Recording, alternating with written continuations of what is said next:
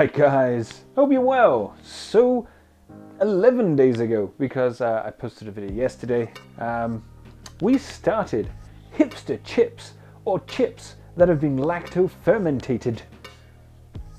Sure, why not? Lacto fermentation.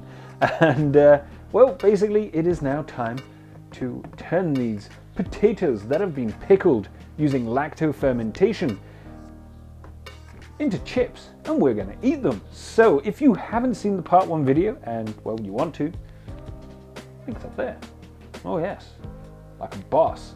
So it has been just sitting upstairs, has been a little bit colder, but I've already done these once before, so I knew that it was going to take a little bit of time to start.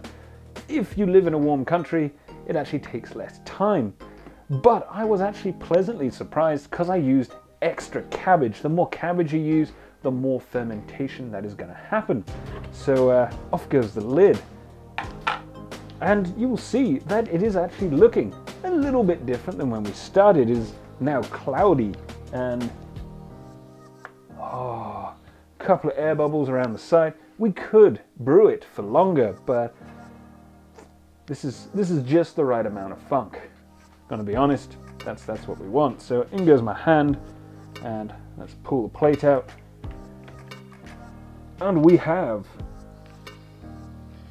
sort of a potatoey cabbage blend.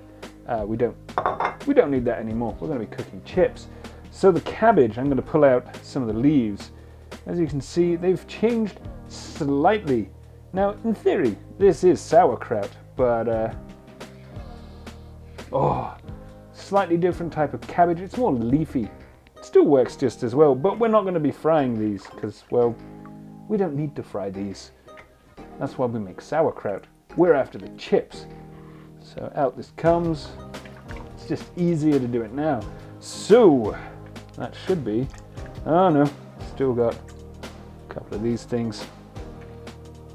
And here are the chips. I mean, they look pretty much exactly the same, except these are nice and bendy. Woo, looking good. So I'm going to take this lovely strainer and pour away all of our salty brown water. Ooh, it is still salty, but a little bit zingy. Whoa, that's nice. So I'm going to do that. So all of our chips have been drained. I haven't rinsed them off. There's a nice amount of funk on it, and they're already sort of pre-salted. And because these are pickled, you can, in theory, eat them raw. I can tell you it tastes better than a raw potato that hasn't been pickled. It's got a kind of funky, sour, salty, a little bit potatoey, and a little bit sort of fresh greens that came from the cabbage. Not something I would want to eat a lot of, but you could if you wanted to. Very healthy with indigestible starches and all that healthy stuff.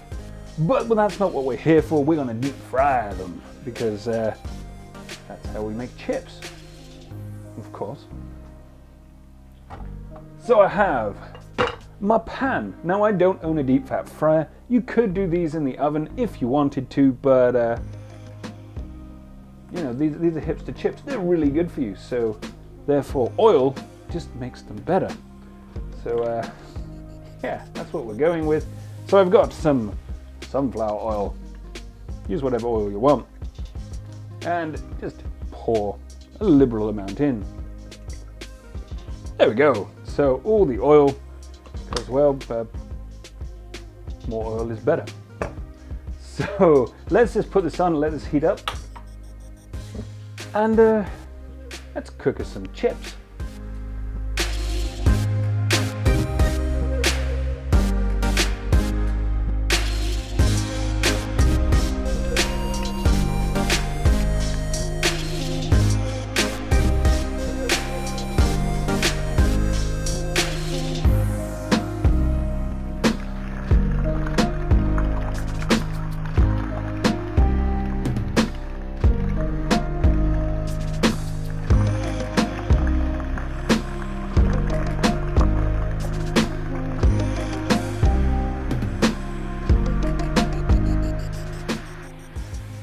doesn't take that long to cook these chips. Because they've already been pickled, you could, in theory, eat them raw, but we're not going to do that. We're frying them, because we fry our chips.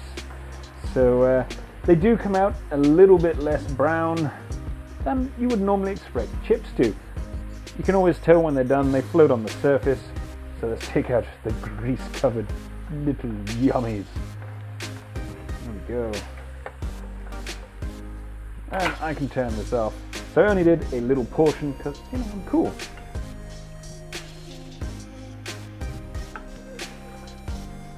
And they're hot. Little portion. I can always do more. And yes, I did actually use a pasta thing. It works. And I have a whole bunch more of these things. So I'm going to let these cool down for a second, or a minute. Then we're going to eat some chips. Whoa. So I've let this cool down just for a second. I'm not a great fan of boiling hot food. It burns your tongue, then you can't taste anything. So let's try just one of these chips plain. I mean, whoa. Actually really quick to cook. They're pretty nice actually. Considering I normally like my chips really brown and crispy, these are actually really nice. They have an interesting flavor. They don't need salt added to them. Almost as if we pickled these in salt. They have a chip taste, a little bit of a soft texture. Kind of a bit of a funk to them. That's in an interesting way. It's kind of a little bit cabbagey, a little bit sour, a bit salty. And I like vinegar on my chips, and since there's already salt, I'm just going to put some vinegar. Now it happens to also be homemade vinegar, like a boss. So, oh, they smell good now. These are actually really nice. If you like something that's a little bit different, these are something that you should probably give them a go. It makes you feel like you're being all healthy because, well, it's lacto fermented. Okay, it's deep fried, so health benefits, not so much there, but still, really nice. Well, I'm going to enjoy these. I don't see this load lasting very long.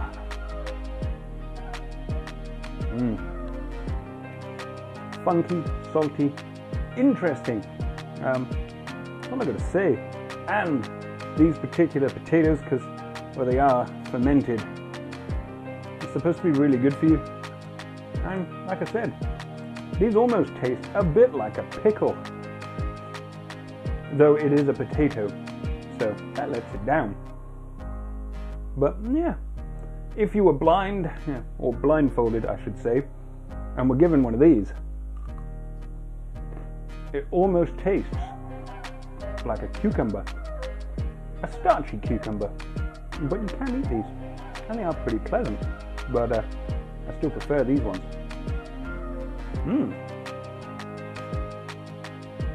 I have to say, actually really tasty. So I really hope you enjoyed this video, guys. Something else to add to your repertoire of strange. Don't forget to check out some of the other videos, and subscribe if you feel like it. Carry on brewing. Yeah.